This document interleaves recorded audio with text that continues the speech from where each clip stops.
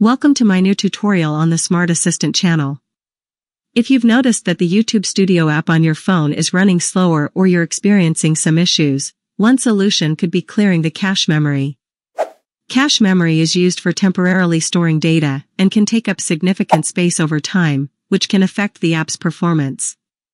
In this guide, I'll show you how to easily clear the cache memory of the YouTube Studio app, which can help improve its speed and free up space on your phone. First, open the settings on your phone.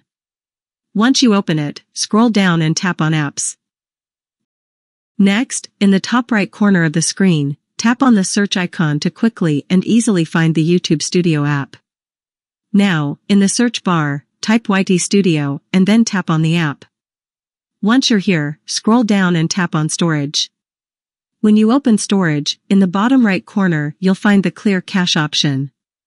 Tap on it to clear the cache memory of the YouTube Studio app. And that's it. Don't forget to like this video if you enjoyed it and consider subscribing to my channel.